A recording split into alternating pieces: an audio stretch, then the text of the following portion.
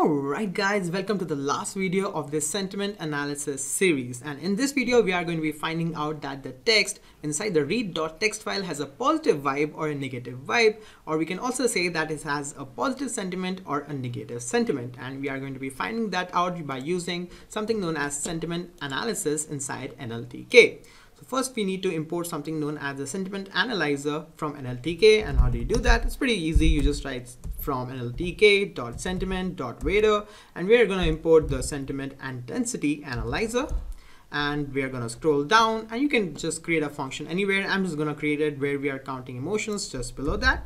So I'm going to give it a value of like the name of sentiment analysis. So I'm just going to write sentiment, or maybe sentiment analyze, and this is going to take like some kind of text. So it will take the text that is inside read.txt currently, and that is stored inside this cleaned underscore text variable. We are not going to give it like specific words that is inside a list. This analyzer requires the whole text, and that text is being currently stored inside cleaned underscore text. So we are going to be sending this variable to our sentiment analyze function. So I'm just going to call this variable as sentiment text, and when we call the function, we are going to give it the value of cleaned text.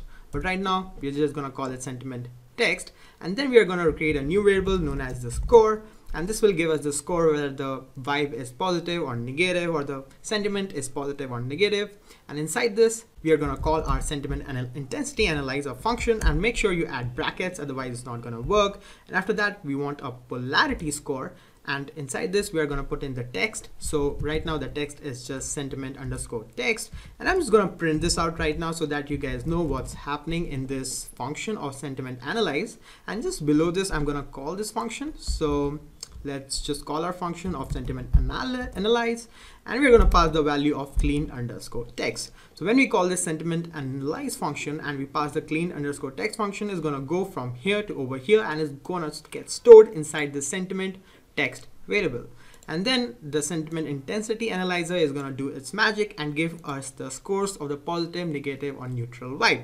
So let's actually run our main.py file, and you'll be able to see it in action. So you can see down below it, we have a couple of values. This is the score value that we are getting. So let me just close these graphs, which we don't need right now. So you can see the negative value is 0.091, the positive value is 0.161.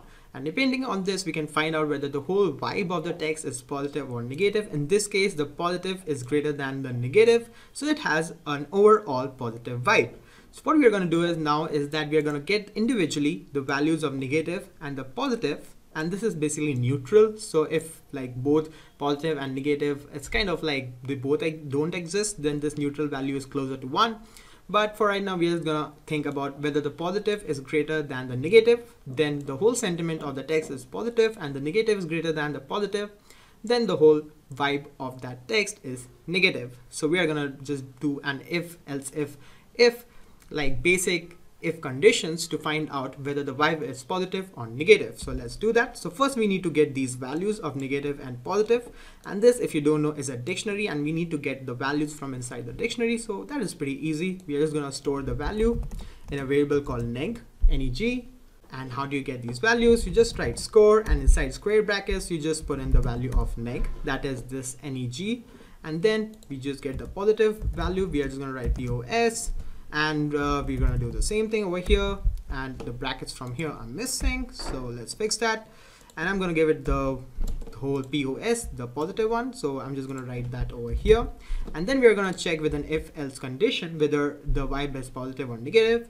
So if neg is greater than positive, then we can just print out negative sentiment, and then else if the positive is greater than the negative, then we can just print out that it has a positive sentiment. So positive sentiment, and the last is the else condition. If both of them are equal, then we are just going to print out like the neutral vibe.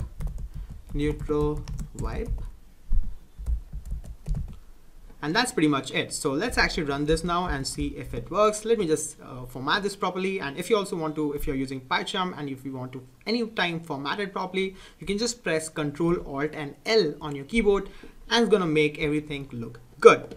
Now that we have over here, let's actually print it out and see if it works. Alright, so the Steve Jobs text has an overall or positive sentiment, and these are the emotions that are presented inside the graph. Now feel free to like change this read.text and find out something else, like do like kind of play around with it. So just like feel free to like copy different text from the web and paste it over here and find out what kind of sentiment they all have and see what kind of emotions they have by using this matplotlib. Alright guys, so this is pretty much it for this video series of sentiment analysis. It has been fun hanging out with you guys, and hopefully you learned something cool, and I'll see you in the next video series. And yeah, that's pretty much it. Peace out.